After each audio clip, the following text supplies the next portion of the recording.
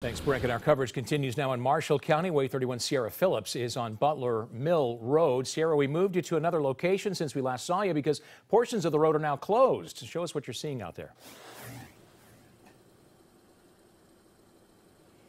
Right now, I'm standing on Butler Mill Road. Now, I want you to take a look at how far up this water is on my rain booth. It's about right over my feet. Now, take a look at how much water is covering this road. If you look over to my right, this is normally a field with little to no water on it. Now, while I've been here, multiple drivers have come up, taken a look at the water you're looking at right now, decided, nuh-uh, not going to do that, and they turned around and went back. But this driver you're looking at right now told me he lives around here. He's tested his luck before and he's going to do it again, and he went for it. Now, luckily for him, he did make it across the road, but EMA is definitely urging people, do not go around those barricades. In fact, someone from the county just seconds before my live shot came over here and said they're barricading the roads, double barricading the roads to make sure no one else tries to test their luck.